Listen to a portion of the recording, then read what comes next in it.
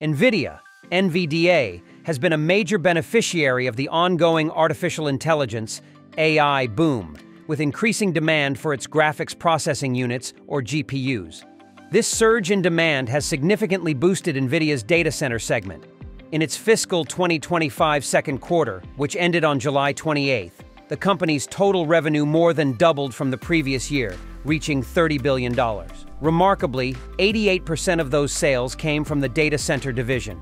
Given this, it's clear that this important segment will likely continue to drive Nvidia's stock performance in the near future.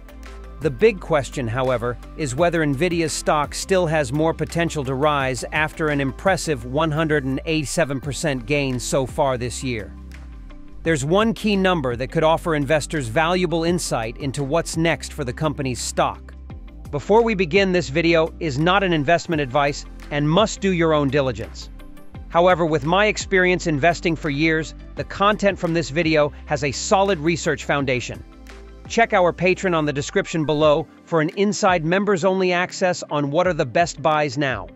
We will also update you on what to sell for gains or to avoid losses. Subscribe to our channel so you will never miss out.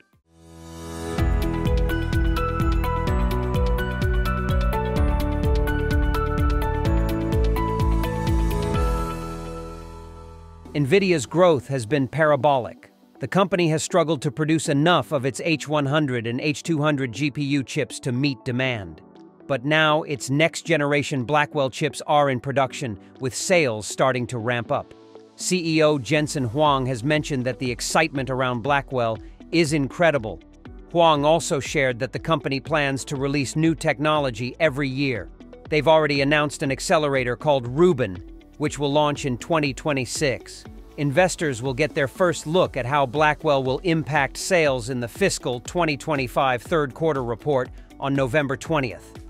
One key metric to watch is Nvidia's data center segment quarterly sales growth. That's important because growth has slowed over the past 5 quarters, compared to the previous quarter.